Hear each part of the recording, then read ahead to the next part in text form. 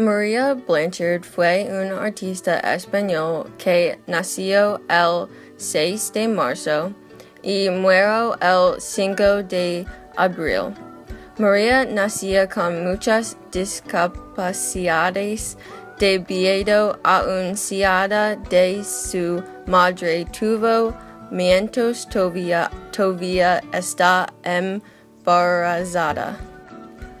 Algunos de sus trabajos involucrados cubismos. Esta pintura se llama Señora en una silla. Otros eran muchos más evidentes, como esta que se llama Pastillas Niño. Esta pintura es el jugador del WAD. Esta pintura es niño con un helado. Esta pintura es los niños pulsera. Pinturas Marías podían ser similares a Picasso cuando se utilizar el cubismo, ya que eso es lo que Picasso es conocido. Esta pintura es de Picasso y se llama Los Tres Músicos. Esta es una pintura que es el cubismo y es extremadamente como María pintura con la señora que se siente en una silla.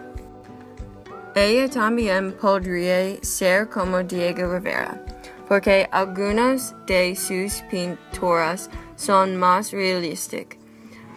Buscando no son como la vida, pero no se entienden más fácilmente y la gente y formas parecen más real.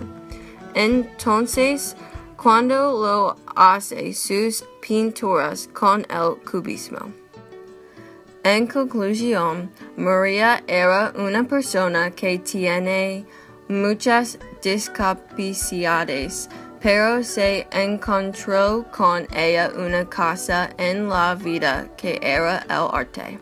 Sus pinturas se asemejan a las obras de Picasso o Diego Rivera, pero ella tiene su propia manera de crear hermosas obras de arte.